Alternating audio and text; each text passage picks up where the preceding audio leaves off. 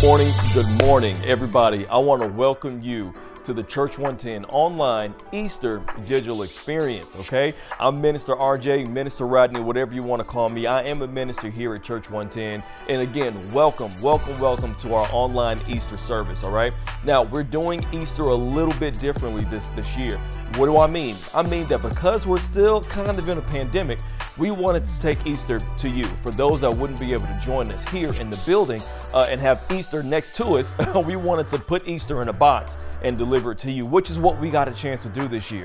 So what we did was we compiled a bunch of Easter boxes. We shredded up some paper. We put a few cards in there with some Easter scriptures on there. But most importantly, what we did was we put a few cups of communion in each box. So we got some grape juice and we got some wafers, all right? So we're going to be doing communion together regardless of where you are. And listen, it's going to be a good one. It's going to be a good day. You know why? Because regardless of where you are, Jesus rose from the dead. And listen, that's something to be excited about, okay? I'm excited. Hopefully you are. We're getting ready to get started. Now, what we're going to do is I'm going to give you a few announcements, a few reminders. We'll have the sermon from Apostle Johnson, and then I'll come back and remind you to pull out those Easter cups, those Easter boxes, and we're going to take communion together. So the first thing that we need to remind you of is to remind you to share this Easter service, okay? Take a few pictures, take a few snapshots, all right, of you taking communion together as a family and you taking communion with us as a family. Also, be sure to share the service on YouTube, on Facebook, on Instagram, on Twitter, wherever it is that you deem necessary.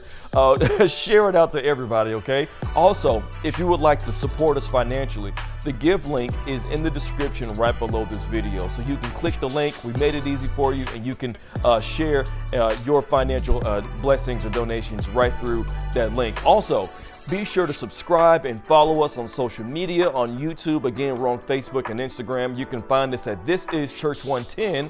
And also, if you would like to connect with us, feel free to visit the website at church110.com. Lastly, listen, on Monday nights, we have what's called Monday Night Live. It's a live Facebook stream where me and Apostle Johnson, we sit down and we talk about how to make the Sunday service applicable. How do you walk this thing out, all right? It's a time when you get a chance to ask questions. We get a time to answer your questions, comments, and concerns, and we do this all live. We have music in the background, and it's a ton of fun, okay? Ask your friends. It's amazing, all right? Listen, I want to welcome you again for tuning in to this Easter service, all right? I'm going to bring up Apostle Johnson. I'll be back to remind you to grab those communion cups so we can do this thing together as a family.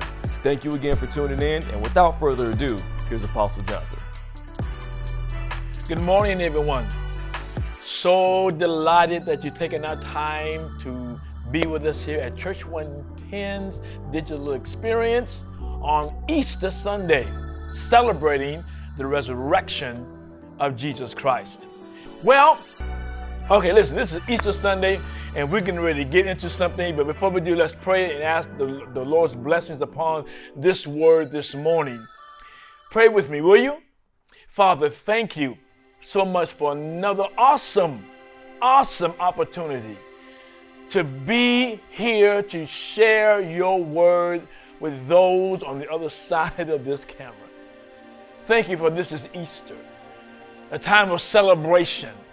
And Father, we know that we don't just celebrate the resurrection of your Son just on one day out of the year, but it is a constant thing in our hearts that we celebrate the resurrection of your Son. And we thank you so much because we would not be where we are right now had it not been for that resurrection. And so, Father, I pray that by the power of your Spirit, that you would help us to understand and to really look at your heart concerning the resurrection of your Son.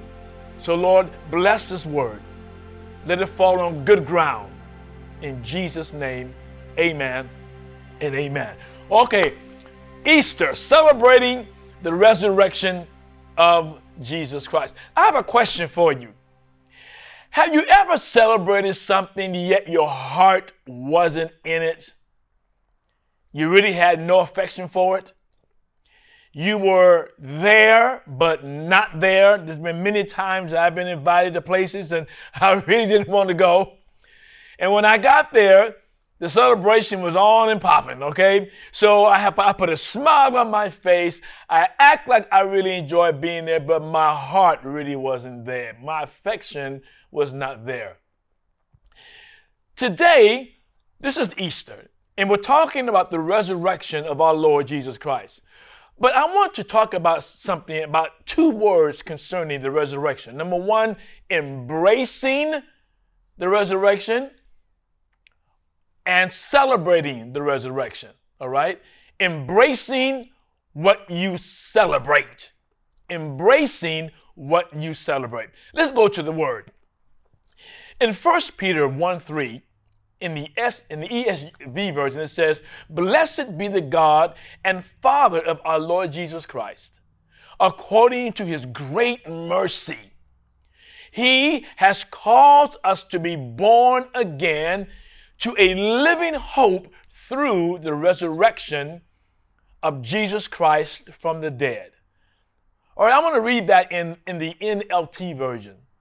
And listen to what it says. I love this version pertaining to this verse. It says, "All praise to God, the Father of our Lord Jesus Christ. It is by his great mercy that we have been born again, because God raised Jesus from the dead. Now we live with great expectation."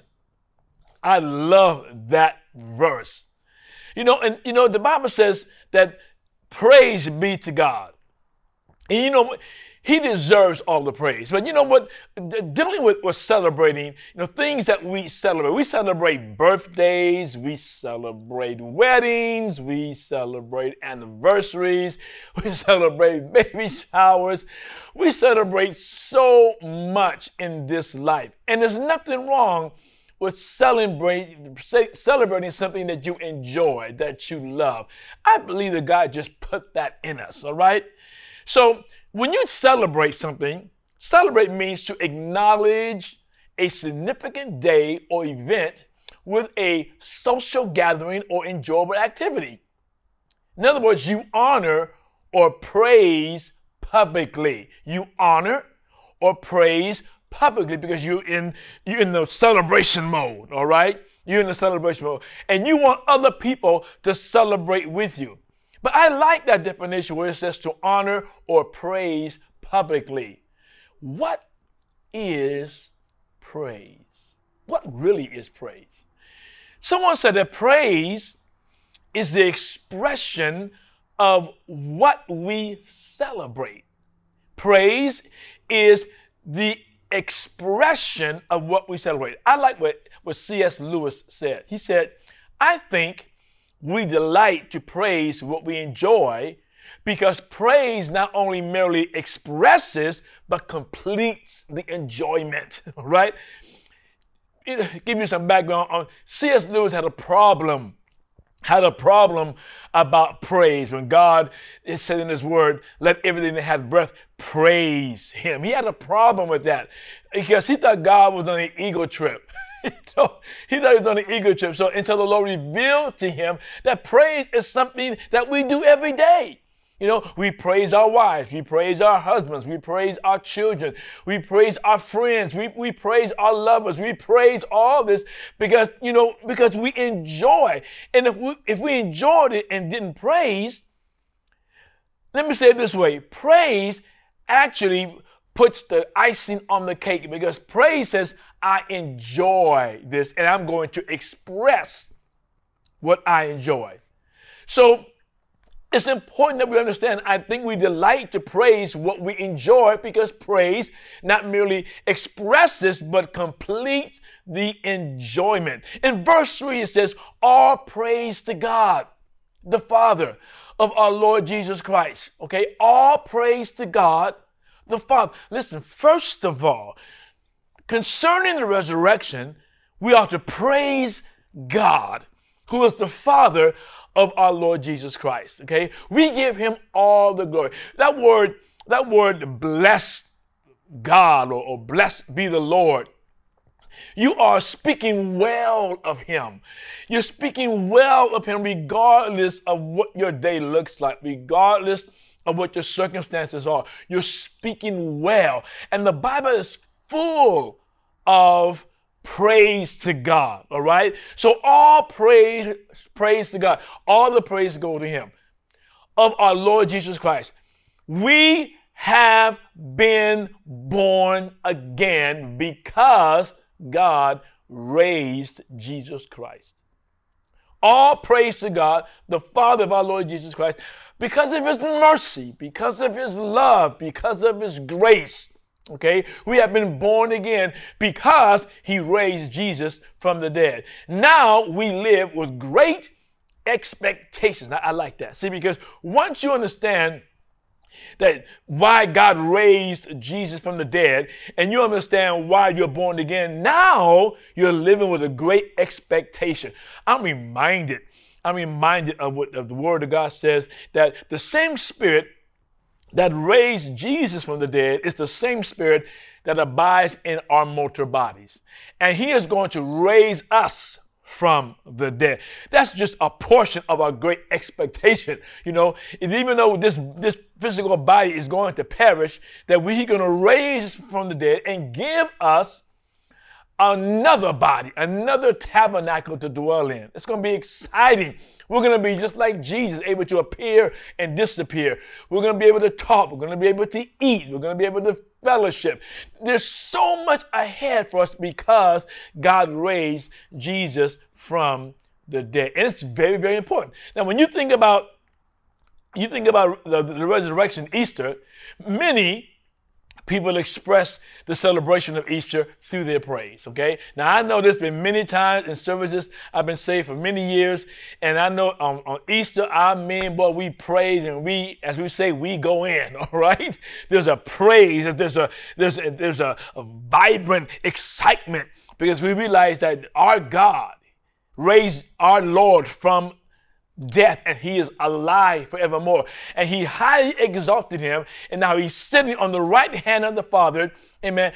All authority has been given unto him. We have something to praise God about. You have something to praise God about, because all authority is invested in him, and he is in control of all things. So listen, right where you are, lift your hands and praise him, because he's worthy to be praised, all right? Bless the Lord and thank God that he is alive and well. I know he's not in the grave. I went there. I went into the tomb. It's empty. He's not there. He is risen. He is alive. So many express the celebration of Easter through their praise. They praise the risen Christ. We celebrate what he accomplished for us in his resurrection. I don't have the time to go into what went on behind the scenes when he was in the grave, but there was a whole lot of stuff that went on behind the scenes, and he got up from that grave with all power in his hand. And it is a wonderful thing to celebrate the resurrection of our Lord. You are saved because of that. I am saved because of that. And we thank God. We thank God for the benefits that we have through the resurrection. Do you know you have benefits? You have so many benefits. Hey, listen, if you just read Ephesians, the first chapter, that's loaded with benefits, okay? So we have something to look forward to. We have great expectation. And people all over the world praise and celebrate the resurrection of Jesus Christ. But, why the but? I tell you why the but. Because do they embrace the one who they celebrate? Do they embrace the one that they celebrate? Do they embrace him? What do I mean by embrace? Embrace means to hold someone closely in one's arms, especially as a sign of affection. See, this is important. People are celebrating all over the world, but they have not embraced him. They have no affection for him. Their heart for him is not burning with desire and love for him. celebrating the resurrection, but not embracing it. They have no true affection for him. Do you love him? Do you have affection for him? How do you feel at the time of celebration? Have you been intimate with him? Because I ask this question because love is the issue. All right? Love really is the issue. Many people honor him with their lips, but their hearts are far from him. They honor him with their lips. Yes, Lord, we praise you. Yes, Lord, we love you. Yes, Lord, we adore you. Yes, you got up. I'm so glad you got up. Aren't you glad you got up? Yes, you are. So glad you got up. But their hearts are far from him. Let me tell you something, a story that many of you have probably read, no doubt. When Jesus rose from the dead, and there were two of the disciples on the road to Emmaus. And as they were going down this road to Emmaus, as they were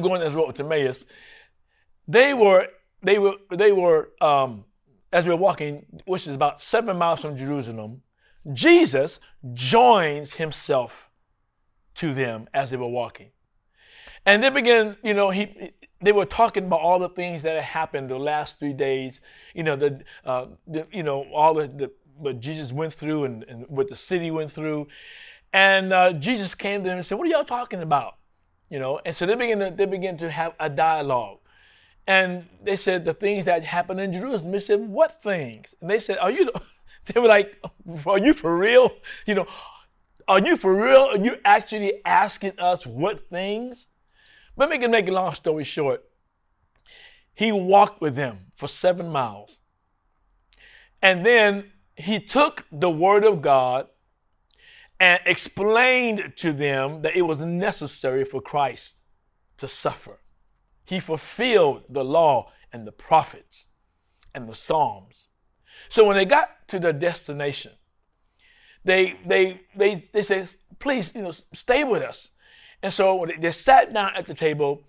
And when they sat down at the table, Jesus took the bread and he blessed it, broke it, and gave it to them. And their eyes were open. Their eyes were open. And the Bible says he disappeared from their sight. And they looked at one another. Can you imagine? Can you imagine what they felt? Can you just imagine what they felt? And so they said to one another, did not our hearts burn within us? Now this is really something because I'm talking about celebrating yet embracing, okay? Listen, how much do you love him? Do you love him enough to allow him to place you into his hands and break you? Now let me explain something. When Jesus took the bread into his hands, he blessed it and broke it and gave it. That's what he does into our lives. He blesses us. Many people love the blessing, but he also took that bread and broke it. That, my friend, is a part that we don't like. But the disciples would not be able to eat had he not broken it. Okay? So he blesses us. He breaks us, that process of breaking us. And then he gives us. Do you love him enough to allow him to break you so that he may give you? Think about it. And this is after the resurrection, all right? Jesus still is taking lives and blessing them and breaking them and giving them to people. Do you love him enough to sit at his feet like Mary did? Martha was just busy going about cooking and cleaning and just busy, And she said, Lord, tell Mary to get up and help me. And Jesus said, Martha, chill out. Mary has chosen the best part. Why? Mary was sitting down at the feet of Jesus, listening to what he had to say. Do you love him that much? Do you love him enough to deny yourself, to take up your cross daily and follow him? Do you love him enough? Do you love him enough over your relationships? Jesus said, if you're going to follow me, you have to deny mother, father, sister, brother, houses, and land. Some words he said you have to hate them, but he's not talking about literally hating them. What he's saying is, will you put me before your relationships? The question is the same as he asked Peter. Do you love me? Do you love me? There's a man by the name of Pastor Mark Clark of the Village Church in Canada, and he was talking about the resurrection. He is an apologetic, and he was explaining how the resurrection happened and the evidence that he did rise. And people was in a frenzy. They were so excited. I mean, the praise was intense. People were so happy. People were standing on their feet, giving God the praise and the glory because Jesus rose from the dead. They were so excited that the Father raised him up. And then he said, when he waited till everybody calmed down, he said, Satan believes in the resurrection too, but it doesn't save him. Satan believes in the resurrection also, but it doesn't save him. Why? Because he doesn't trust it, cherish it, or treasure it. He doesn't do those things. See, you can believe it happened and celebrate it, but do you love it more than anything? Do you love it? Do you love, Paul said that I might know him in the power of his resurrection, in the fellowship of his suffering. My God, the power of the resurrection changes people's lives. It is a love issue. Jonathan Edwards said this. He said, love is the main thing in saving faith, the life and power of it, by which it produces its great effects. Love is a very powerful thing. Love will have you climbing up on mountains, going through valleys. Love will have you doing things that you never thought you would ever do when you love something, when you love people. You will deny yourself in so many ways because you love people. You want to help people. You see, love produces great effects. When we love him, there's something happens in our lives. We have been born again because God raised him from the dead. We have been born again. The effect is when you love him, you will be born again. Are you born again? Do you love him? Have you been changed from the inside out? Have your affections for him? Are they real? Are they burning? Do you have affections for him? You know what? There's another story in the Bible that I read, and we all heard this so many times, and I trust that you really hear what I'm getting ready to tell you right now. We all know about the woman with the issue of blood. She was bleeding, and her bleeding wouldn't stop, so therefore she was considered unclean. Okay, she should not have even been in the company of people, but she was considered unclean. But she heard about Jesus, and she said, if I can but touch the hem of his garment, I shall be made whole. So what did she do? She pressed her way, through the crowd, pushing people outside. I really can't imagine because there was always so many people around Jesus, but she pressed her way through the crowd and touched the hem of his garment. And when she did, she was made whole. Jesus stopped. In the midst of all what was going on around him, he stopped and he said, who touched me? Who touched me? And the disciples said, Lord, all these people around you, thronging you, and you're asking who touched you? Jesus said, somebody touched me because I perceive virtue has gone out of me. And then the woman was made known, and Jesus told her, daughter, you're healed, go in peace. But when I begin to look at this story, I'm looking at two words. I'm looking at thronging and touching. Thronging and touching. They asked him, Lord, all these people are thronging you. And you say you touch me. There is a difference. When people celebrate the resurrection and don't have affection for him, they are just thronging him. They are celebrating. They're caught up with the crowd. They're caught up with the atmosphere. They're caught up with all the things that Easter has. They have Easter bunnies and new clothes and all this kind of stuff. They're caught up in it, because Easter represents something new and fresh. But they're caught up in it, and they are thronging him, but they haven't touched him. Celebrating, but they have no affection. They're going through all the motions, and yet they don't know him. Do you know him? Are you just thronging him, or have you touched him? Have you pressed your way to get a relationship, to be in a relationship with him? So the question is, how do we embrace him?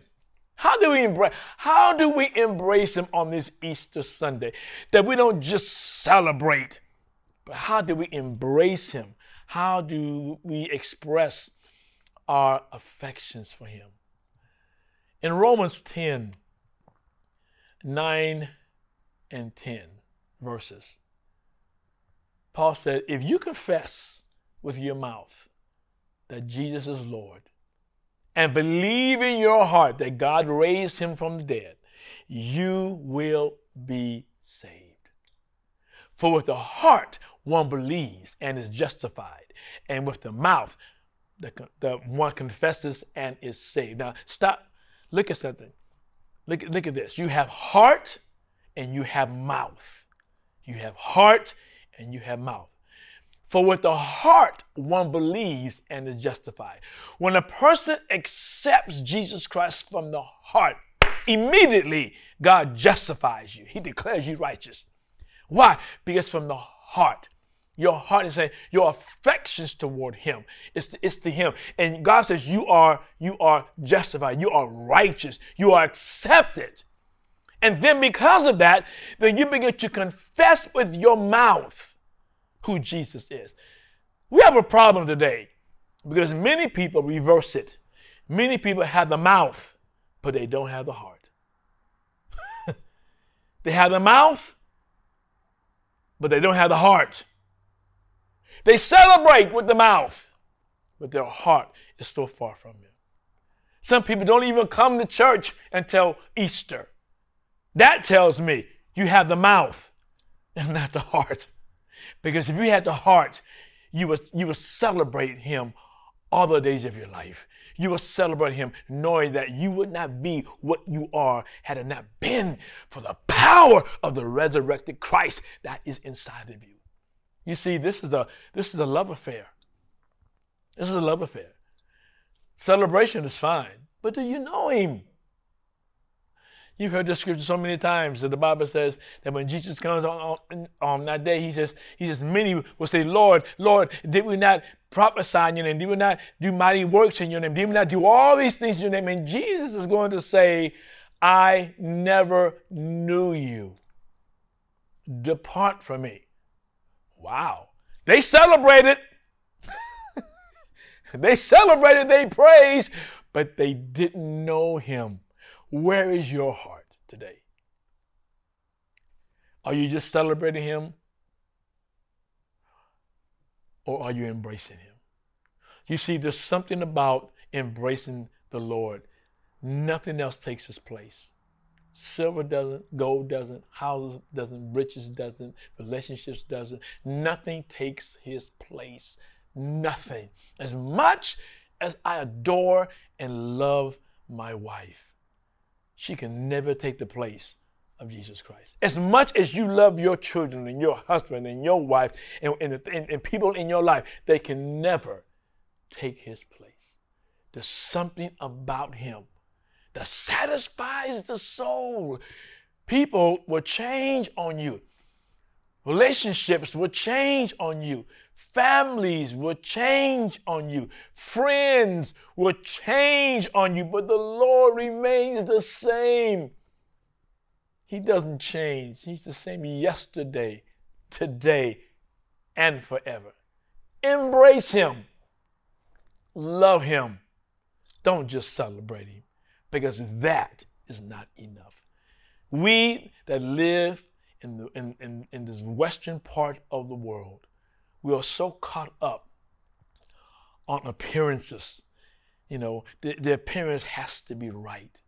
You know, and so, you know, we were caught up on appearances when it comes to our relationship with the Lord. You know, we may look the part, act the part, sing the part, preach the part, teach the part, act the part. But many of us don't know him. We don't know him.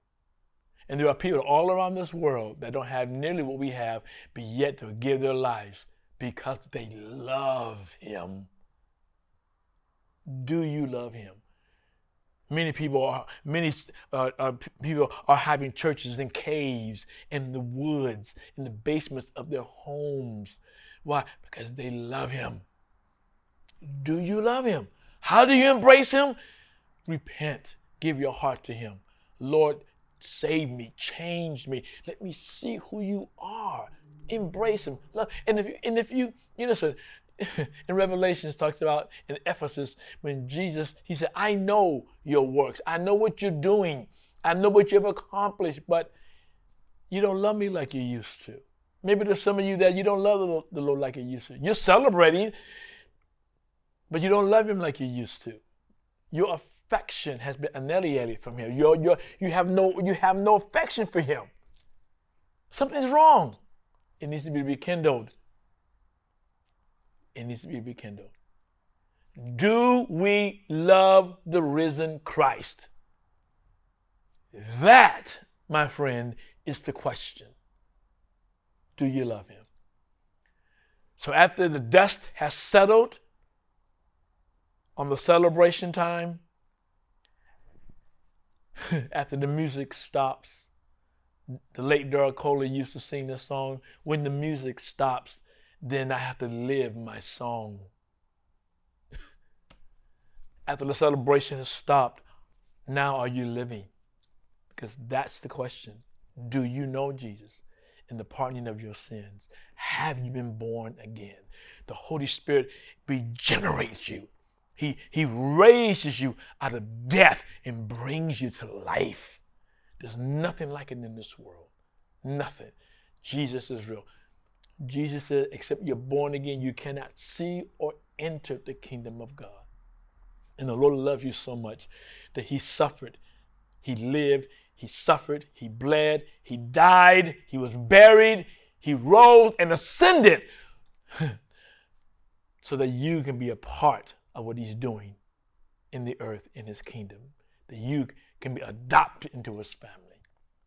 Many of you have had rough seasons in your life, rough past, but the Lord is able to heal you of your hurt and your wounds. He's able to heal you because he loves you. Do you love Jesus? Do you love the risen Christ? That is the question. For those of you that don't know Jesus Christ, we're here right now to pray with you, that you might know what it is to have a relationship with him. Because there's nobody else like him. I promise you, there is nobody else like him. For real though. He gives you such joy and such peace. Yeah, life can be full of trouble sometimes. Absolutely. But he is real. Jesus is real and he cares about you. So if you need to accept Christ in your life right now, just bow your head and just close your eyes. It's just you and him right now. Listen, you can't fix yourself up. You can't make yourself better. If you could, it wouldn't have been any need for Jesus to come. But he came for the sole purpose that he may fill your life with himself. Okay? With himself. And if you're here right now and you need Christ in your life, just say, Lord Jesus, I need you. I believe that you died for my sins. I believe that you rose again the third day. And Lord, I want you to change me. I want to know you. I want to know what it is to be called your son. I want to know what it is to walk with you and have fellowship with you. Lord, deliver me from the powers of darkness and set me free by the power of your blood. And I accept your blood right now. And I thank you for it. In Jesus' name. Amen. Amen. It's just that simple. If you meant it from your heart, listen. It's done. What do you do now? Get somewhere around a body of believers so that you can learn, you can grow. You can't do this by yourself. Get into the Word of God. Read it. You know, you may not understand everything, but read it. You will begin to change just by reading the Word. But get among a body of believers so you can grow. Amen. You can grow and God will richly bless you. Amen. Listen, celebrating, embrace. That's a good combination. When you're celebrating, you also embracing. Wow, what an amazing, incredible sermon. Hopefully it was for you. I know it was for me. It inspired me to hold true to the resurrection and not just believe in it, but to truly embrace it, because it is amazing. It's sacred. It's the reason why we believe that Jesus Christ is Lord. Listen, now is the time we're getting ready to take communion together as a family. So if you have those communion cups that we may have delivered to you, or if you're at home and you have maybe some grape juice or some wine, and maybe you have some crackers or bread that's possibly unleavened, let's bring all those together and take communion together as a family, because this is sacred and it's very special. So listen, I'm going to move out the way. Apostle's going to come back. We'll take communion together as a family, and then we'll see you guys next week. Love y'all. Thanks for being with us here at our first communion service here at Church 110. Before we have communion, I want to say a few words just so we can understand what communion is all about. When you read the Old Testament, God constantly reminds his people, Israel, about it was he that was the one that delivered them from the bondage of Egypt and brought them through the Red Sea. He reminded them throughout the years that it was no one but him, and he alone was their salvation. So when we talk about communion, communion is a major event that took place for us. It wasn't just the death of Jesus Christ and the burial of Jesus Christ, it was also his resurrection and his ascension. I'm reminded of what Paul said in 1 Corinthians 11:23-26. He said, "For I received from the Lord Jesus that instruction which I pass on to you, that the Lord Jesus, on the night in which he was betrayed, took bread. And when he had given thanks, he broke it and said, 'This is my body, which is offered as a sacrifice for you. Do this in remembrance of me.' In the same way, after supper, he took the cup, saying, 'This cup is the new covenant, ratified and established in my blood. Do this as often as you drink it in remembrance of me.'" Verse 26, "For every time you eat this bread and drink this cup, you are symbolically proclaiming the fact of the Lord's death until he comes again." Listen to what he said. Do this in remembrance of me. Jesus did not want us to forget what he did. In other words, we are to have a recalling of what he did for us. Don't forget what I did for you. And this is what Jesus was saying. There were at least three things that he did. One, the giving of his body as a sacrifice. Two, the pouring out of his blood. I'm reminded of Isaiah 53, verses 6 and 10. It says, "All we like sheep have gone astray. We have turned every one to his own way, And the Lord, listen to this part very carefully, and the Lord laid on him the iniquity of us all. In other words, he took my sins and your sins, the Father did, and laid them on Jesus Christ for our salvation. He who knew no sin became sin that we might become the righteousness of God. And that's what he did. He took the sins of the world and placed them on Jesus Christ on the cross. And it goes on and says, but it was the Lord's good plan to crush him and cause him grief. Yet, when his life is made an offering for sin, he will have many descendants. You and I are the result of his death and burial and resurrection. And number three, what he did was for the establishment of the new covenant. In other words, an agreement that there will be forgiveness of sins for many. That includes you and I. Jesus Christ ratified the covenant, the agreement. And the wonderful thing about it is, it can never be broken. The blood sealed it. And when you accept Jesus Christ into your life, you are sealed unto the day of redemption because of the blood of Jesus Christ that he shed on the cross for our sins, and the Holy Spirit came and took up residence in our hearts. So today we're going to just have communion and remember what he did. Remember the blood that he shed. Remember how his body was beaten. Remember how he was spit upon. Remember how he was treated. Remember how the blood flowed from him, not only on the cross, but on the way to the cross, the blood was shed. And every drop of his blood was shed for you and for me, that we might have the abundant life. And so if those of you that have your communion cups with you, we're going to have communion right now, and I want you to remember what he did, because what he did is beyond words. What he did is so, you know what he says, do this in remembrance of me. In other words, be affectionate about what he did. It's a very serious thing. Easter is a wonderful time because it commits his death, burial, and resurrection. So before we commune together, I want you to get your communion cups. And as you see around top, because of the pandemic, we have these cups that you can just peel back the first layer, and we will partake of his body, which is the wafer in front, and then we will partake of his blood because of what he did on Calvary for our sins. Okay, but before we do, I want to pray.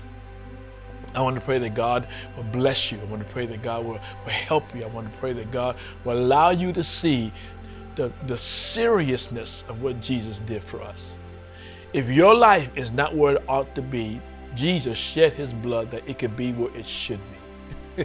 That's what he did. He loves us that much. So I want to pray. Father, thank you so much for giving your son for us. You laid all of our sins upon him. You said there was none righteous, no, not one. And he died for our sins. It pleased you to bruise him. He was wounded for our transgressions. He was bruised for our iniquities, and the chastisement of our peace was upon him. And by his stripes, we are healed. Thank you, Lord. Thank you for suffering for us. Lord Jesus, thank you for carrying that cross. Thank you for shedding your blood. Thank you, O Lord, for allowing them, O God, to inflict pain upon you, because that was your pain, was our pain. Lord, we give you praise for it. And I pray that everyone that partakes of this communion today, that your spirit will overshadow them and cause them to realize and to see just how much you love them. In the name of Jesus. Amen and amen. So let us commune. Let's commune together.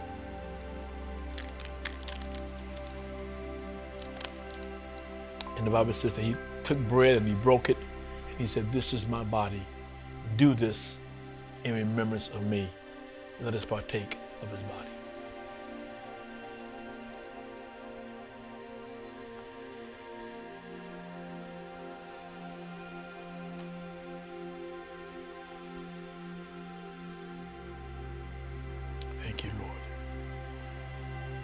Thank you. And then it says, after this,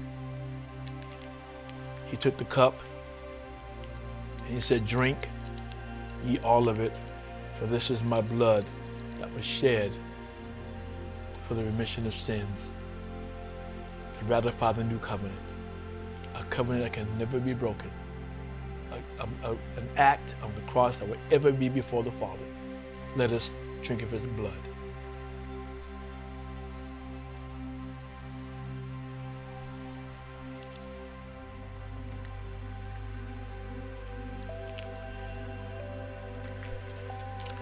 Thank you, Lord. We worship you. We praise you. We thank you. We can never thank you enough for all that you've done for us. And we know that you told us to do this in remembrance of you until you come again. And we're looking forward to your coming.